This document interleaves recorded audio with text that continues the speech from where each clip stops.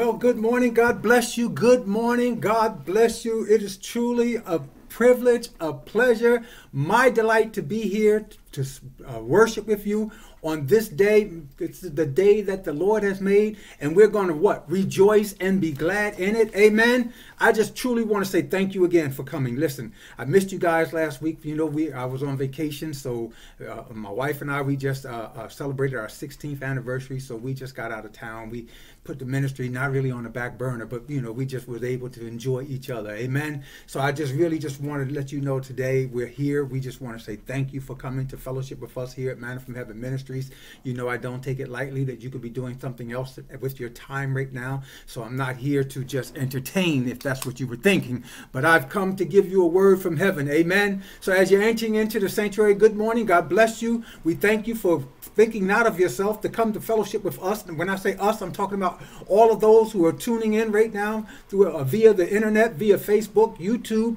We just thank God for you being present here today. Amen. And truly there is a word from the Lord today. We're going to get to the word. So I just want to open us up with a word of prayer. We're just going to allow the Spirit of the Lord to continue to just move in this atmosphere. I know that he's there where you are because he's an omnipresent God. And we just thank him for the Holy Spirit, which is moving in this sanctuary. We thank him for the Holy Spirit, which is moving where you are also. Amen. So at this time, as you're entering in the sanctuary, we're just going to continue to thank God for bringing us through another week. We're just going to continue to praise him and bless his name and glorify him for who he is, for he alone is God. Amen. Hallelujah. Glory to his name. Heavenly Father, we just thank you for this opportunity to be able to come to sit at your feet and to worship you, Lord, to hear you, to allow you to just breathe on us, oh Lord, to allow your voice to be spoken into our ears as we give you praise, as we give you honor, as we glorify you for who you are. We declare and decree that there's no God greater than our God. You are a mighty God, a wonder-working God.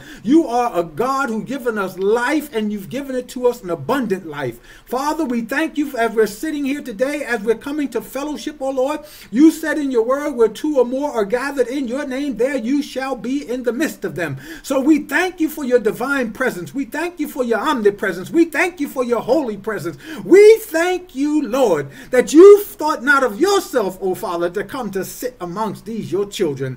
Father, I don't know what they have a need of, but you do, Lord. And you said according to your word that every need shall be met according to your riches and glory through Christ Jesus. So we lift your name up now, Father. We just thank you for what our eyes are about to see, what our ears are about to hear, knowing that you are God and you've already spoken this world into an existence. And we're just thanking you, Father, because you continue to lead and guide us through this course of life. So we thank you for it now, Father. As your word goes forward, Lord, we know that your word, as you sent your word, it healed them, it set the captives free, and most important, your word cannot come back to you void. It will accomplish the thing that you sent it to do. So we thank you now, Father, that as your word is preparing to go forward now, as this prayer is being heard in heaven and on the nations of the earth that you created, Father, we thank you right now that the chains are being broken, that the shackles are coming off, that your children are being set free in the name of Jesus. We give you praise, Father. We glorify you and we lift your name on high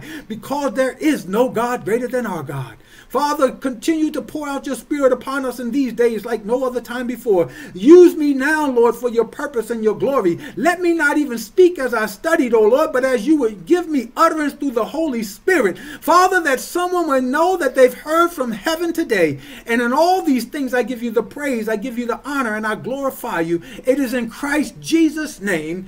Amen, amen, and amen again and again and again. Good morning. God bless you. Hallelujah. We just thank God because this is the day that he has made. Amen. So we're going to rejoice and be glad in it. Be glad in it. Be glad in it. Amen. Amen. So again, I thank you for coming to fellowship with us here. I'm not going to delay it. I'm going to get right into this word because I know that there's something that God is going to speak to you because he's already spoken it to me. Amen. And I know that as he spoke to me, it's going to help someone who's going to be hearing it today. Amen. Amen. All right. So listen, our scripture reading is going to come from the book of Numbers, Numbers chapter 11, verse 1. Numbers 11:1. I'm going to read it to you from the New American Standard Version. Amen. As you know, whatever version you read, if it's not not this same version. It's going to be what you have before you, but we're going to get the results that God intended. Amen. Amen. All right. So listen, where are we at? Numbers chapter 11, verse 1. And this is dealing with the people of Israel when they were in the wilderness. And this chapter talks about the people complain. Amen. So here it is, the Numbers 11:1, and it says, now the people became like those who complain of adversity in the hearing of the Lord. And when the Lord heard it, his anger was kindled, and the fire of the Lord burned among them and consumed some on the outskirts of the camp. Amen. As I said, this is Numbers chapter 11:1. Numbers 11, the whole chapter 11 is talking about the people complain. The people complain. So the title of today's message is I won't complain. Amen. The people complain, but the title of today's message is I won't complain. I won't complain. Listen. As I said, we were on vacation last week, and we had a wonderful time. Out of where we went, though, you know, along the way from the time when I left, there was reasons to complain. We caught a bus, so I didn't have to worry about the Uber coming to pick me up. But then the buses wasn't running on time. The airline, when I got there, it was a misconception about where the baggage. I don't want to mention the airline because some of you may work for them. But yet and still, there was an issue about the baggage. There was an issue about concerning my flight. My flight was rescheduled. I paid for the extra scheduling of the flight for my convenience, but yet and still there was some issues with that I could have complained about. I went to the restaurant to have breakfast. The line was long. Oh my goodness. The hostess told me, she said that you're going to have to wait about maybe 45 minutes till you can get seated. I came into the restaurant. I don't want to tell you the name because some of you may work there or visit there. But listen, so I come into the restaurant. And I go to sit down to my seat. It's been an hour, 15 minutes beyond from what they had told me. So when I go to sit in the seat, then the waitress comes over and the waitress tells me, I just want to let you know in advance that you're going to have to wait 45 minutes before we can get your order going. Listen, I felt I had a right to complain. I wanted to speak to the manager. So I asked for the manager to come over. The manager just took this sweet time before he came over to address me. Oh, he gave me some complimentary coffee. But nevertheless, I felt that I had a right to complain because, first of all, if you would have told me it was going to be an hour for me to sit there, I would have waited.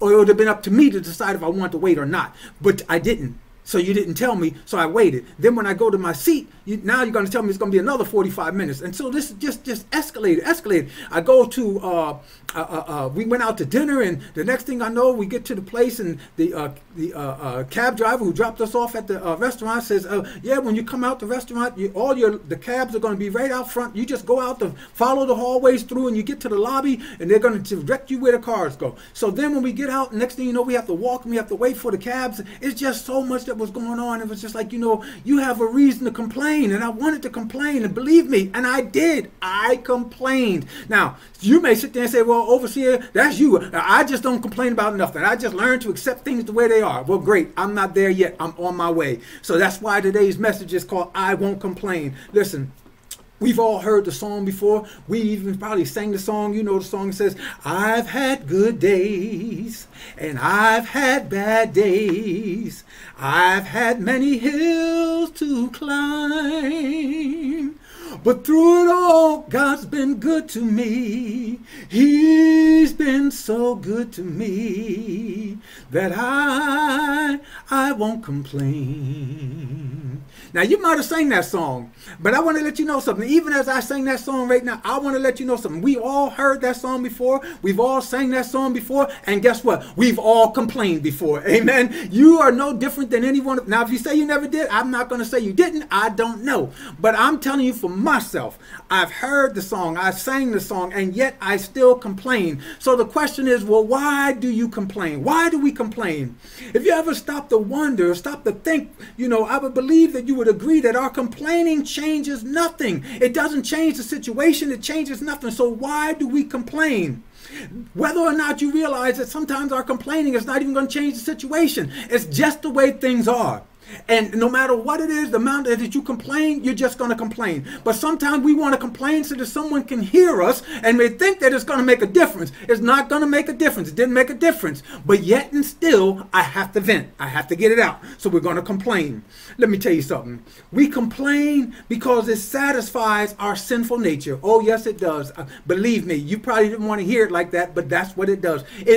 Complaining satisfies our sinful nature. Complaining releases, what it does is it releases negative energy that we have. It releases that negative emotional energy in a way that produces or provides a quick relief of a frustrating situation or circumstance.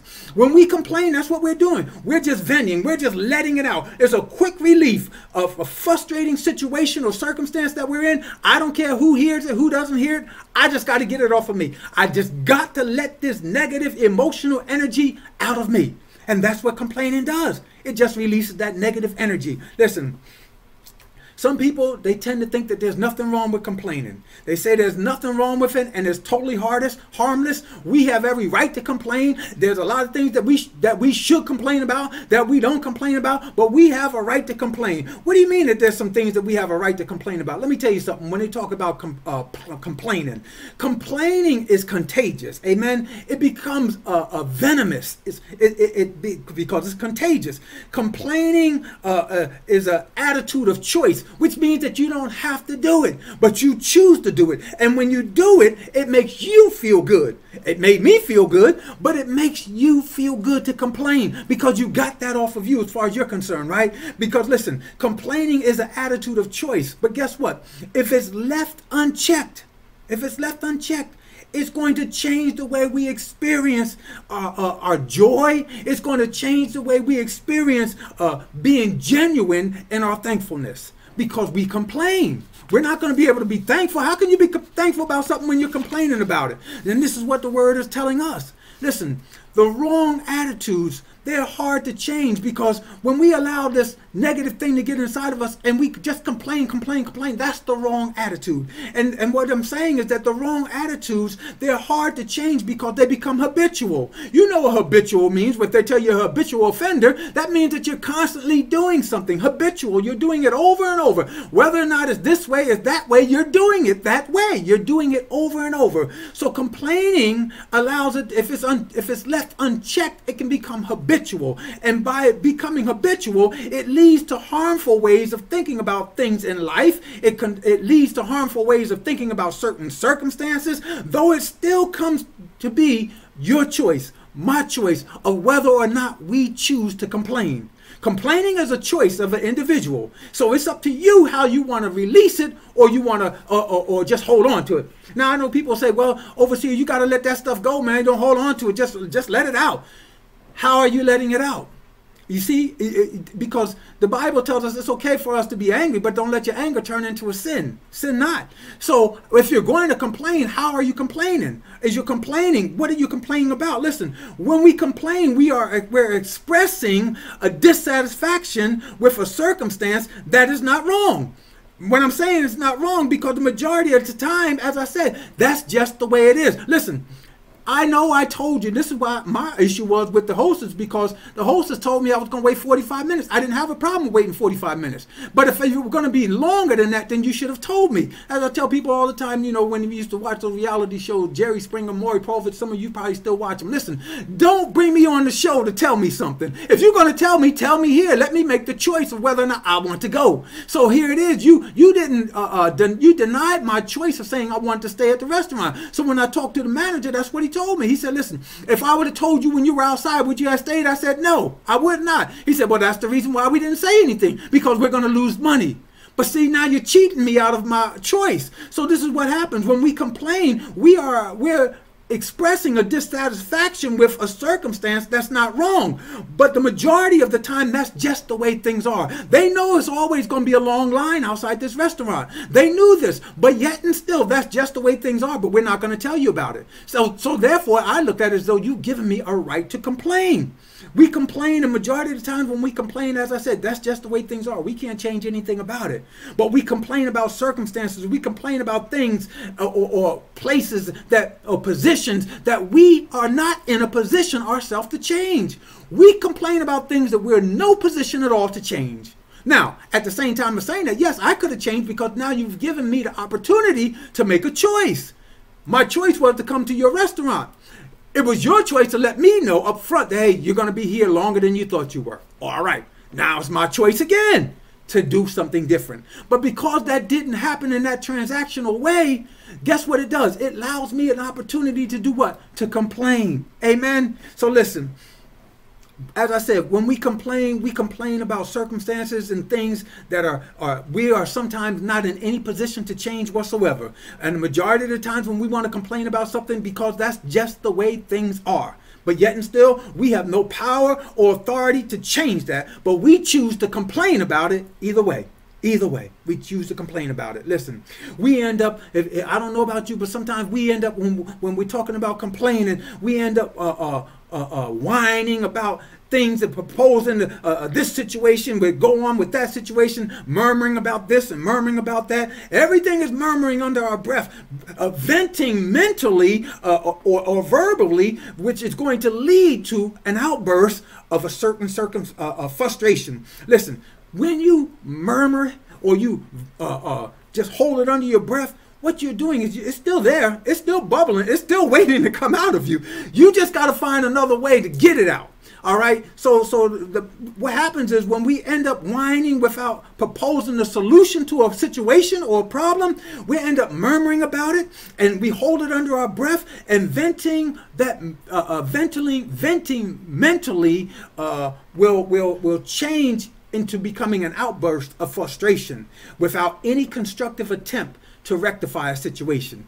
You'll just blow up because that's what you know how to do. We'll just blow up about a situation, whereas sometimes we need to talk about a situation, but we don't talk about it. We'll complain or we'll just hold it in. So we have to learn how to express the areas of our complaints. Amen. So listen, why? When you talk about, I talk to some people who are married and they talk about with one spouse over another spouse. One spouse is complaining that the other spouse doesn't spend enough time with the children, or this spouse doesn't spend enough time with their spouse when it comes to social time together and hearing each other talk. They don't hear this. So they're not working together. So if they're not working together to come together to correct the problem, then they end up complaining about it. We do it all the time. Listen, we whine and complain about social issues instead of praying. The Bible tells us that we are to pray about everything. And in all things, we're to continue to pray. But we don't pray. We continue to whine about the social issues that we're living in right now in our country, in your country as well. There's some things that you could be praying about, but you don't pray, but yet and still you complain. You complain about it. We complain about the government, but yet and still people don't vote. I know right now I ask people, do you vote? And they'll tell me, no, I don't vote. Maybe your country's not one with free elections, but nevertheless, you still have a right to vote. But you say, well, I'm not going to vote because if I vote, they're just going to give it to who they want it to get. Listen, we spend a lot of time complaining. And when you complain, people always have complaining about, well, you know, people are starving all over the world. Well, are you doing anything to help? Do you send money to United Way? Do you send money to the Red Cross? Do you donate a can of food? I'm not just talking about a Thanksgiving or a time of the year, because some countries don't celebrate Thanksgiving, but a time of the year when you say, oh, it seems like a good time to go and give a can of food to the homeless shelter. No. So if you're not doing anything about it, you don't have a corrective solution about it, but you're going to sit back and complain. Yeah, they're always out here begging, but you don't donate money. You don't donate food. You complain about things that's going on in your community, but you won't get in contact with the local leaders. You say the school board doesn't do the things because your child comes home and they're just changing the system, the way the school system is, but you won't get on a school board. You won't voice your opinion in the right places where it needs to go, but you hold on to it, and then later on it's a violent outburst where it leads to you complaining. And that's just what happens. We begin to complain. And listen, let me let you know something about complainers. When you know somebody that's a complainer, you don't want to be around them. Believe me, if I was always a complainer, I wouldn't want to be around myself either. When you see somebody coming and you say, oh, here comes so-and-so, you know every time they come around, they're always complaining. You don't want to be around a person that's always complaining. Well, if you don't want to be around them, then what do you think God says about you and I? He doesn't like complaints. God does not like to hear complaining. You know why? Because complaining, it hurts those who are around us because it brings them down. Listen, I don't want, if I'm going to be down, I want to be down by myself. If I'm already feeling down, I want to get to you. Maybe you can help lift me up, bring me up to another level. But you don't want to be around somebody who's complaining and you're down already. And then all of a sudden they're going to come down and bring you more down. You don't want that. So when people are complainers, the last person you want to be around is a complainer when you're feeling down. You don't want to be around that person. And if you do, something's wrong with you. Misery loves company. Let me tell you something. Get myself away from that situation. I don't want to be around complainers. But and complaining, it hurts those who are around us because it's going to bring them down. And not only does complaining hurt those who are around us, but it hurts God also. Amen. Complaining hurts God. God hears our vocal dissatisfaction and God hates it. God hates complainers. You probably never heard that before. Somebody probably never told you. Well, let me let you know firsthand. God hates complainers. He doesn't like it. He doesn't like it. God hears our vocal dissatisfaction and God hates it. Why? Because it insults his grace. It insults the grace of God. It makes us question, or makes God think that we question his sovereignty. You man, it makes God think that it makes God angry to hear his children who are complaining.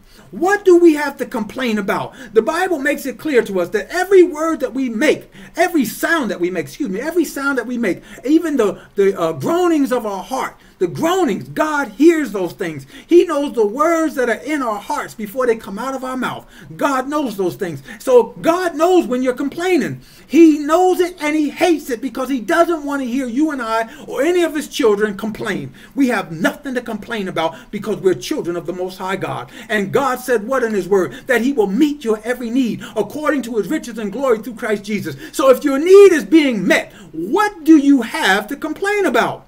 What do you have to complain about? Nothing.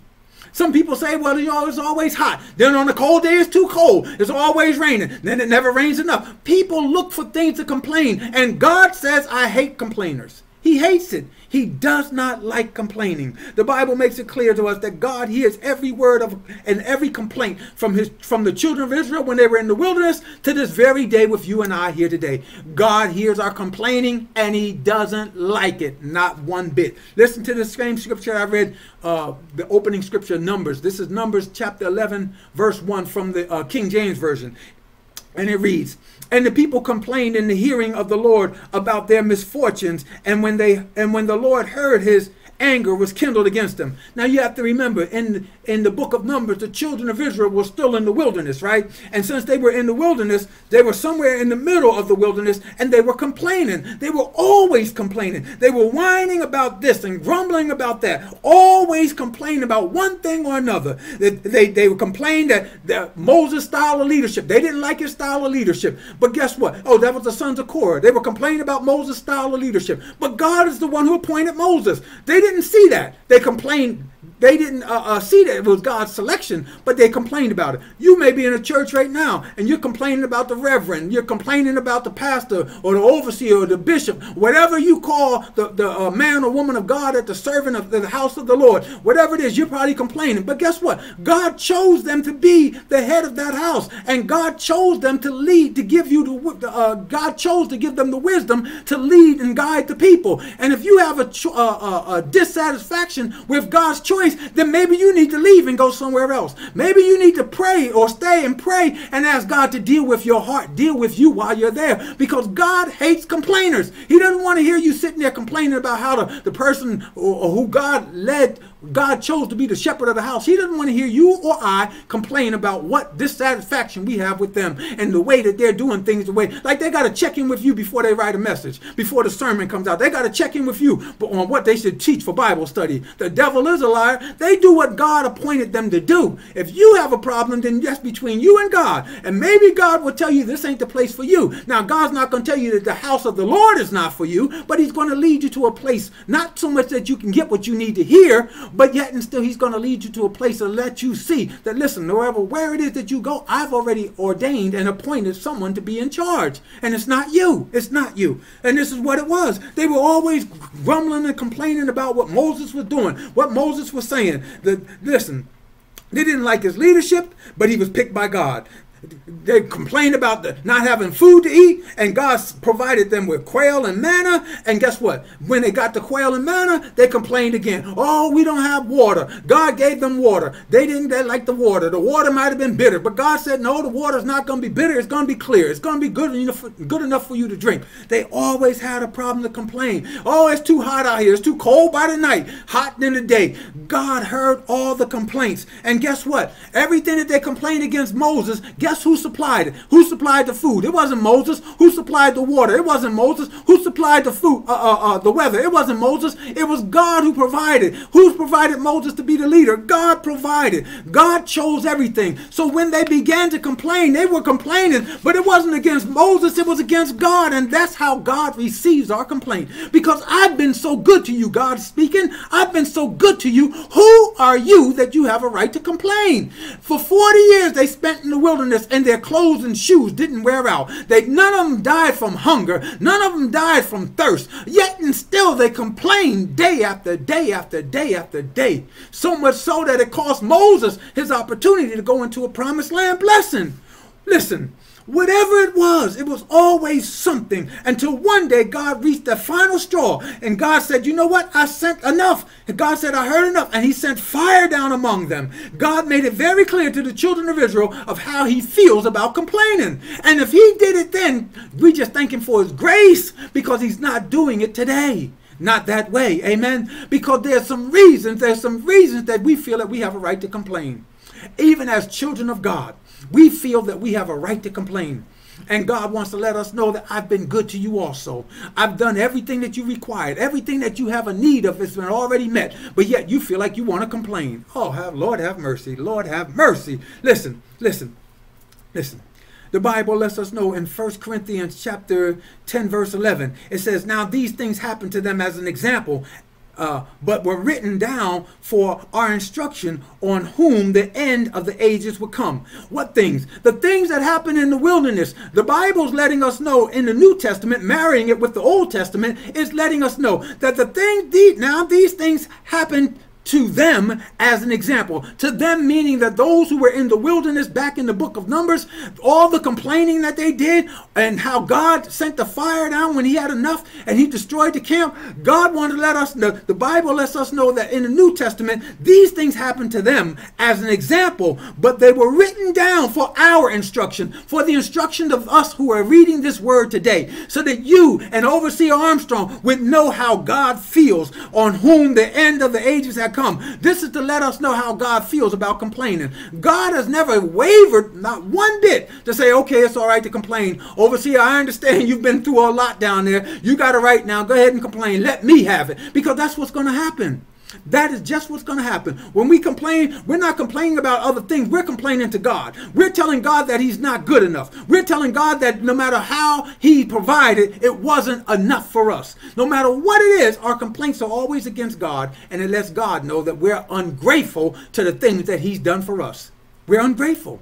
We don't have a right to complain. The story of the Israelites was intended for an example of us here today living, to let us see the dispensation of God's grace, the dispensation of God's mercy, because God's fire, he still consumes, but he hasn't sent it our way. Glory to God. Hallelujah. Amen. We say, thank you, Jesus. Listen, God hears our complaining, and God sees our attitudes just as surely as he heard the complaints of the children of Israel when they were in the wilderness. He heard theirs, and he hears yours and mine here today. He hears us. And listen, because he hasn't sent his fire down to consume us, then that doesn't mean that he doesn't hear us. He does hear us. But the reason that he wants to let us know something is that he's doing a work in us. The thing that we're complaining about is the thing that God is working in us. God is doing a work through you and I in the area where we feel we need to complain. Is the area that we need to thank him more. In the area that we need to give him praise. In the area that we need to just exalt his name and lift him up and say, thank you, Lord. Thank you. And you're sitting here and you're saying, well, preacher, how can I tell God thank you for the things that I'm going through? How can I tell God that? Listen, I know you're going to tell me, overseer, that I don't have a right to complain, but you don't know the things that I've been going through. You're right. If that's you, you're right. I don't know. but God does. And you have to trust that if God knows what you're going through, he's the one. Unless you're really disobedient and rebellious, then you're on your own path. But if you're saying that my life is directed by the Lord, don't you think that he already knows the path you're on? Don't you think that God already knows that you want to complain and that you are complaining? So what are we supposed to do, overseer? Well, I'm glad you asked. Listen, the Bible makes it plain to us about what we're going to do instead of complaining. Amen? Instead of complaining, the book of James tells us, James, you remember him, the brother of our Lord Jesus? He tells us this in James chapter 1, verse 2. He says, consider it all joy, my brethren, when you encounter various trials. What in the world?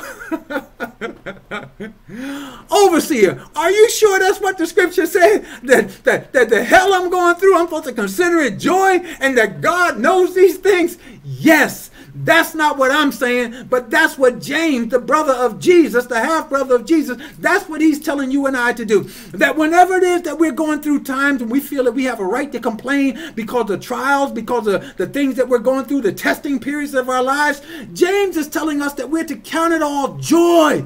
Count it all joy. He says, when you encounter various trials, why, when I'm going through, do you want me to have joy, James? Why should I have joy? James, you just don't understand. And James answers your question in James chapter 1, verse 3. James says this, knowing that the testing of your faith produces endurance. Hallelujah. Glory to God. God is working something through you. He is working the testing that you're going through, that trial that you're going through. God is producing an endurance for you. An endurance means that you're able to go on. That maybe you're not going to be able. You started off running the race, and now you may not be able to run. You might be able to skip. And after a while, you might not be able to skip, but you're able to walk. And even if you have to crawl, guess what? You're going to cross the finish line. And as you're going through the trials and the temptations and the testings of life, James tells you to count it all joy, because this is what the Lord is doing.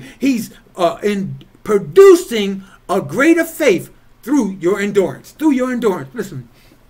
Endurance means that you're going to have to endure. Endure the trial. Endure the testing. Endure it. You're going to have to endure it. Listen, God is telling us in his words, he says he's going to bring various trials before you. Various, meaning that there's going to be some things that's going to blow your mind. And you're going to say, I've never seen this happening. I never saw this coming this way. I never knew this was going to happen. You're right, you didn't, because there are various things, which means that and this is another thing. He says what? Count it all joy, because when you go through these various trials, trials is a plural because it's S on it, meaning what? Oh, you got it. You're going to go through more than one trial in life. And God is, yes, I know.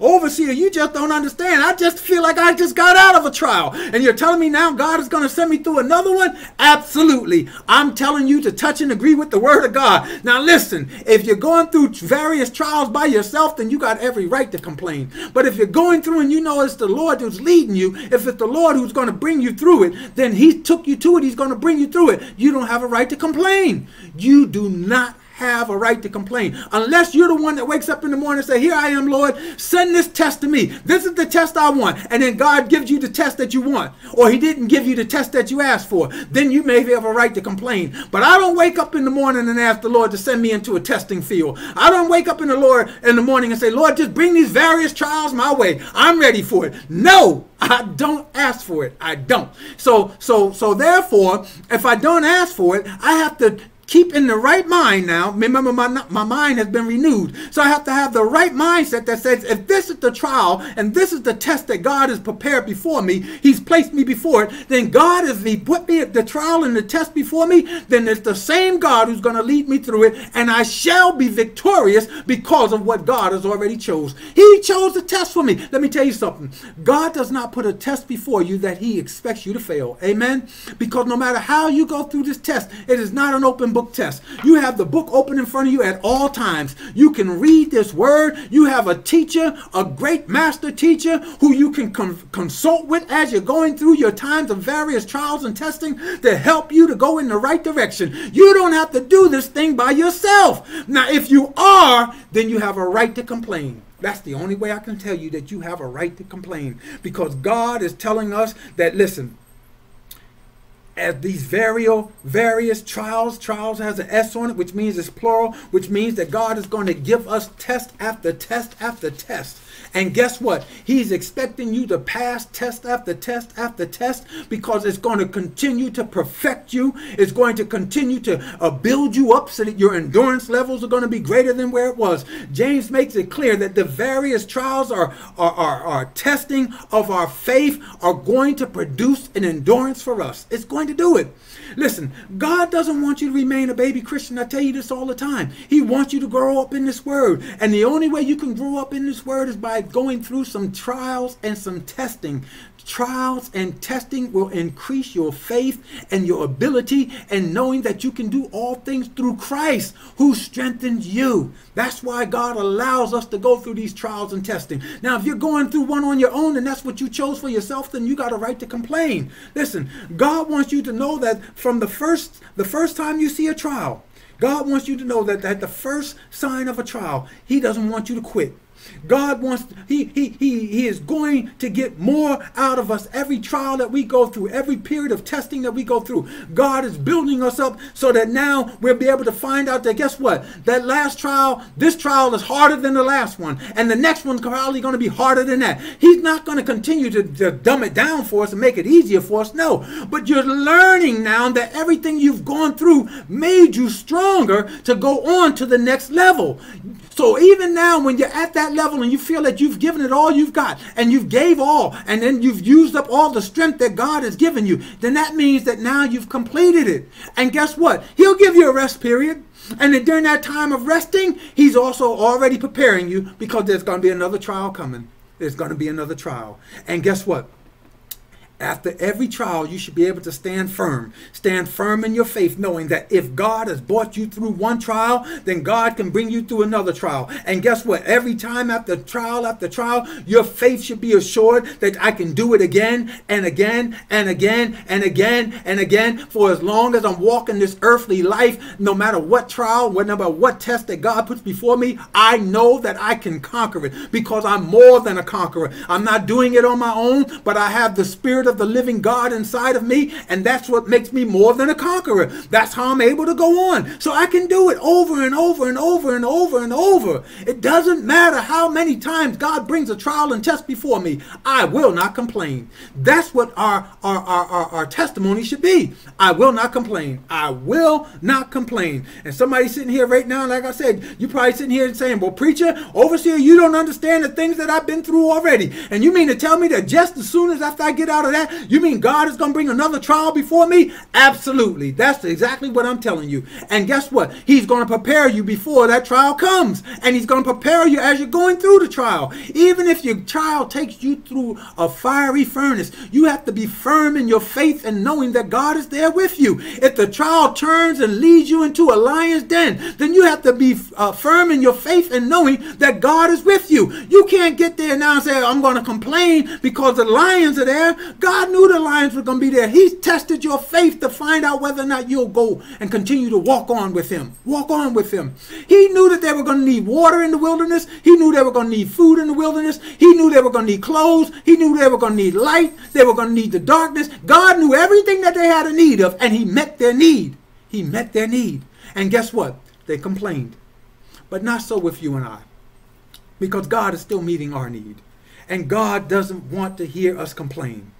God is going to put you through trial after test after test, because he's preparing you.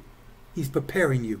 And he does not expect you and I to complain. Listen, I don't know what your trial is. I don't know where your trial is going to lead you to. But let me give you a hint about a trial, a certain trial. Amen. You know, in the book of Acts chapter 16, the Bible lets us know that when Paul and Silas were in Macedonia and they were going through the town, And as they were going through, there were and the magistrates. She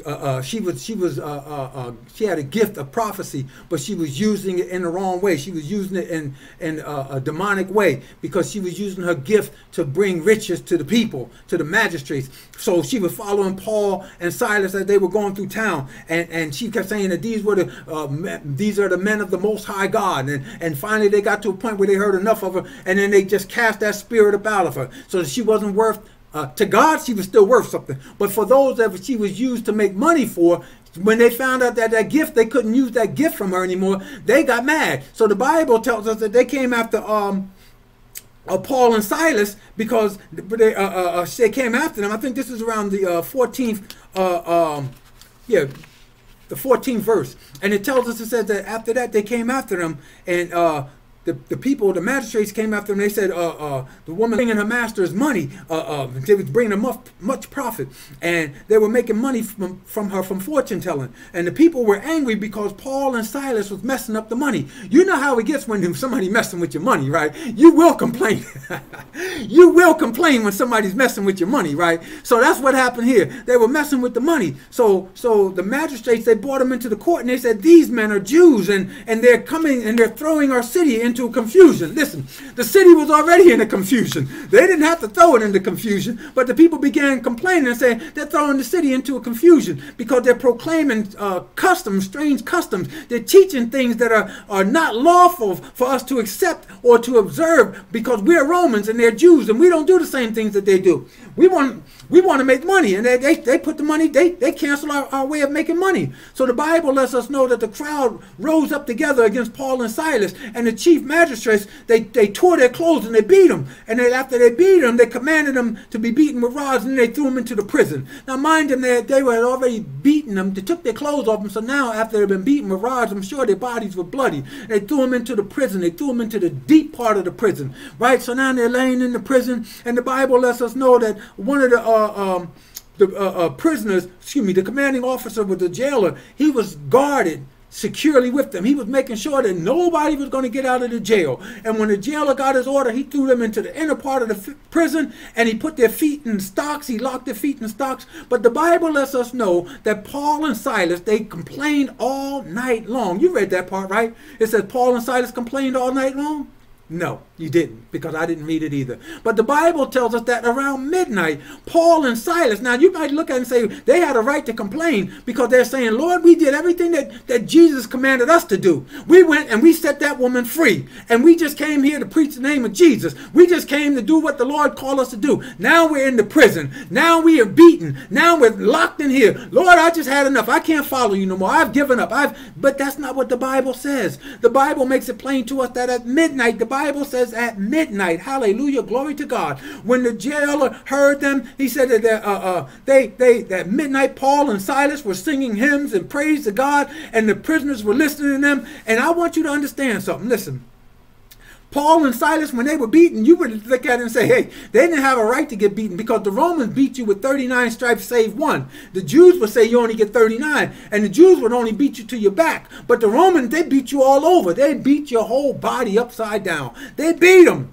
And here it is now at midnight, Paul and Silas are sitting in the prison. They're in stocks. They got chains on them. And the Bible tells us it was pitch dark. They were in the bowels of the prison. Their backs have been shredded from the beatings. Their skin probably laying off them. They were probably in a lot of great pain and distress. But the Bible said that they did not complain. They did not complain. But the Bible lets us know that they began to cry out to God. The Bible says at midnight they began praying and singing songs and hymns to God, and the prisoners were listening to them. And not only were they singing praises to God of thanksgiving to God, but they were also doing it loud enough that the other prisoners heard them. Don't you think the other prisoners would have wanted to hear them complain? Don't you think the other prisoners wanted to hear them curse God because of the things that they've gone through? Don't you think that probably would have been a greater testimony for the rest of them around them, to be able to say, after all they've gone through, and they're still praising God? And that's exactly what happened. And this is why God lets us know, no matter what it is that we're going through in life, your life is a testimony. Somebody knows the things that you're going through even right now. Some you've talked about and some you haven't. but they know the things that you're going through. Some have been watching from a distance, waiting to see your downfall. They know you've been getting up on Sunday morning, going to the church singing praise. They know that, but yet and still they're waiting to see now, what are you going to do? And you're still giving God praise. The Bible tells us that at midnight, Paul and Silas began to praise God loud enough that the shackles have came off, and that the prison guard, they had to go out to the guard and tell them, hey, we're all here. Don't kill yourself, because he was going to kill himself. He didn't want to go back and face his boss, because now he's going to have to explain how they got loose. They made sure to let them know that, listen, if it's Christ whom we live, if for Christ we live, for Christ we die. They were going to serve God, and they weren't going to complain. And so it is with you and I. God is going to put us through some trials and testing. Amen. But he is not expecting us to complain. No matter what it is, we don't have a right to complain. We have no right to complain about anything. Anything. Listen, the Bible tells us from a book of James, James 5:13. He says, is anyone among you suffering? Then he must pray. Is anyone cheerful? Then he must sing praises. Listen, no matter what it is, sing praises to God. Be cheerful. Give God the glory. They were praying for their affliction. They were praying and singing, and they were also giving praise to God from their hearts that were filled with thanksgiving. In spite of the beatings that they have just taken, in spite of being thrown into a prison, they did not complain, but they gave God the praise. They gave him honor, and they began to glorify him, so much so that other people got saved through their praise. Don't you know that if you silence your praise, if you let the devil silence your praise, somebody's waiting on your praise, because your praise, listen, my praise may not be there today, but your praise can bring my shackles, break my chains because of your praise. And this is what God is letting us know. We don't have a right to complain. That's why the Bible tells us, listen, are we willing to do this? Are we willing to praise God or complain to God? You know, when you complain, it's the woe is me. Or are we just going to thank God? Are we going to thank God when we feel that he deserves it because we say he deserves it? Or are we going to praise God because we know that he's always deserving of our praise? He is always deserving. Will we make a sincere sacrifice to God based on the things that he's going to do? Or if he never does anything else for us again, will you continue to praise him and knowing that he's already done? He's already done. The same with your salvation. He's already saved you. He doesn't have to save you again. You're already saved. He's already saved. Listen. There's great benefits in serving God, but there's no benefit in complaining about God. There's nothing to complain about God. God is never undeserving of our praise. He is never undeserving of our thanks. We can never, on this side of heaven, not thank God enough.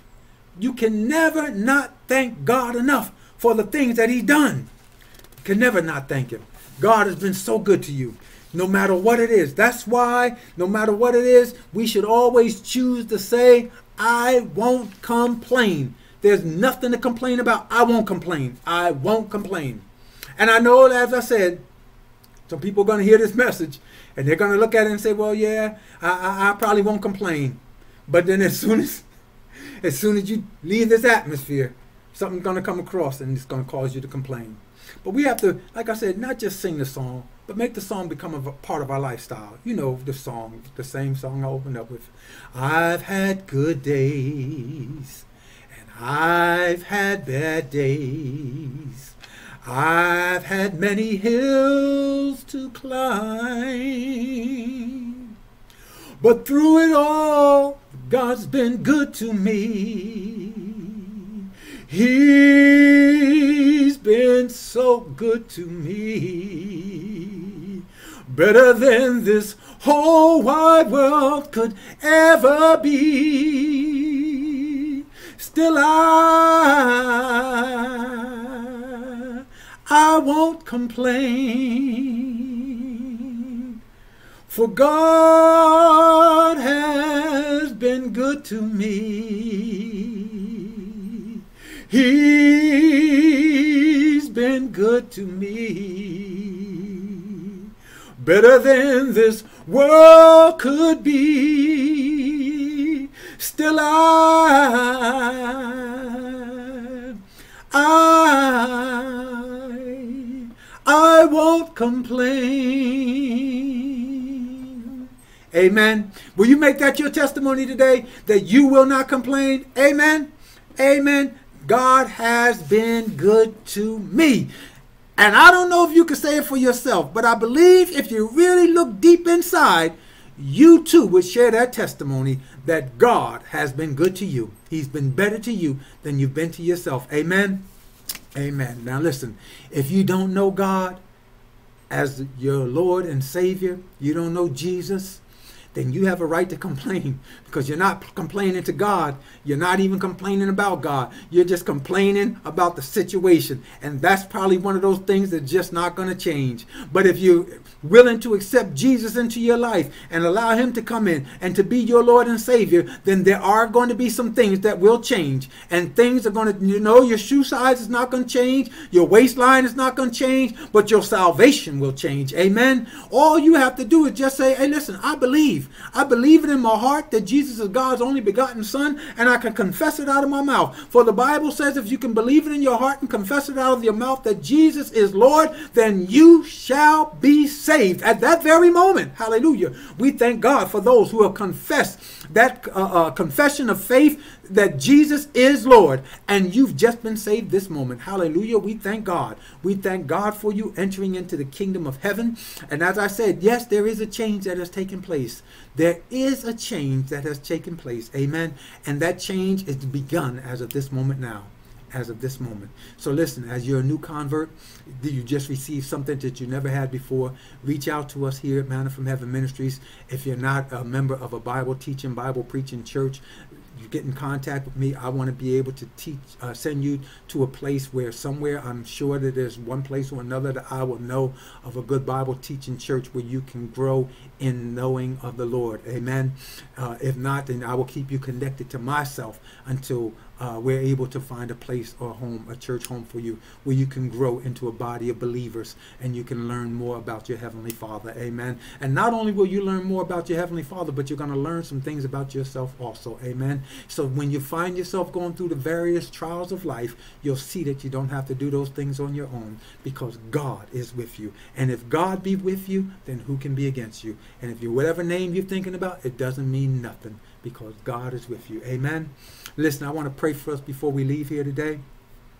And I know some people have been going through some things right now, and I know some people have been dealing with bereavement in their families. Some people have been dealing with sicknesses. Some people have been dealing with financial hardships. Some people just been dealing with the woes of life. And I want to let you know from the depth of my heart that I'm here for you. Amen.